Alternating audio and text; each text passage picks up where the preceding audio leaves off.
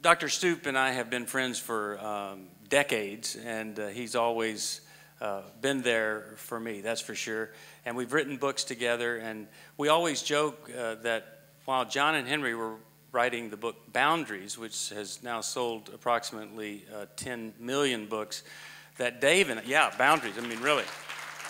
No one would have boundaries here if it wasn't for them. Everybody would just be talking, mingling, and all that.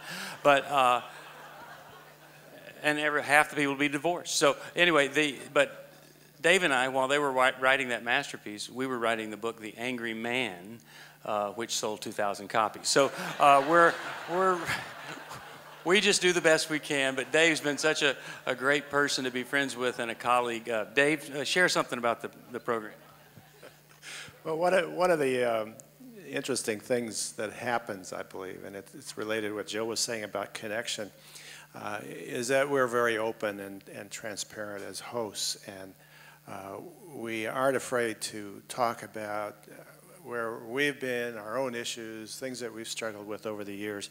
And I think because of that, people who call in feel safe with us. It's not like we're up on some pedestal that doesn't understand where they are, because we've talked about our stuff, you know. And I had a blood infection about 7 weeks ago, a very, very serious thing, and was in the hospital 5 days, and then a day later I'm out of the hospital. I had a fanny pack. I had a fanny pack on then with a IV pump, and we're doing the radio, and the thing starts beeping.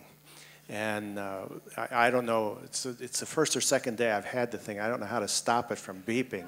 So we put it on the floor, and it keeps beeping, and we put a pillow on it, it's still beeping.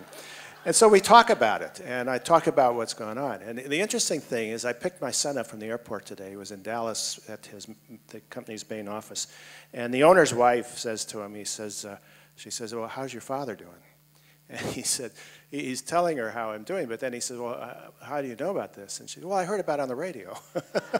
So she listens to New Life, and you know, it's not just that kind of thing, but you know, Steve has set the pace on that, and all of us follow through in that we connect to our listeners by being open and real with them and telling them, you know, if it's applicable, if it's appropriate, telling them where our struggle has been and what we have learned in that process and passing it on.